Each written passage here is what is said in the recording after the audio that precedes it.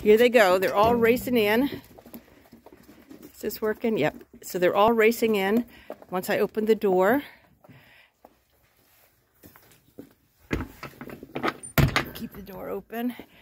And they play like musical chairs with the food. They're all like moving across. Even though there's 12 girls, I put 13 feeders out. And so they move around, push somebody off, spit at each other. But this is our typical nighttime. After they finished eating, I pick up all the feeders. Actually, one of the girls, the oldest one, gets an extra dose. So she waits for me and she gets an extra feeding outside by herself because she's an old girl. Then I pick up the feeders, close off the doors. Oh, that's sunshine.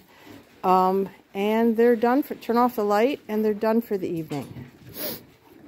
So ends my evening with the alpacas. They're all hayed and watered up, so they've got plenty to eat until tomorrow.